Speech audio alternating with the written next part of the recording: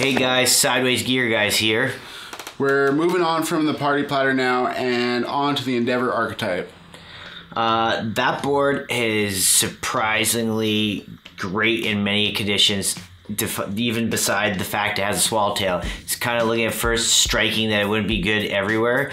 It's one thing that's kind of shocked me as I've taken it in a vast variety of places, and the smooth turnability of this thing is crazy in vast terrain.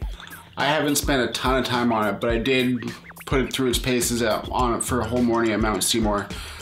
We rode some tight gullies, some side hits, some tree runs, and this board felt good in every situation I put it into. Being smooth is what the board's about. The big nose, the taper it has, and the camera profile, really good mix of what it can take, where it can take itself. In the deep snow, it doesn't vibrate around very much. It really initiates the turn very smoothly and finishes it really smoothly. And that's kind of like a big thing for that board. You can carve the crap out of this board. It throws deep trenches, and you can really feel that tail load up and spring out when you're coming in and out of those turns. It is super quick edge to edge, so when you're in the flats, when you're fooling around, it's a blast.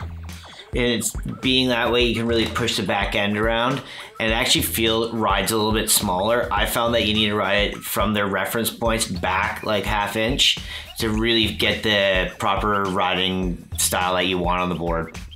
I rode it per Sev's reference, and I think it was bang on. It felt great. It pumped through rollers. It slashed. It carved. It was super fun to ride. Yeah, and as well, you can take it to the park. I have 50-50'd it, switch 50-50'd it, and had a real good time, you know, doing bonks and side hits. It's, you know, go grab one, go for a spin, hit your demo days, and, you know, go resort to your local shops.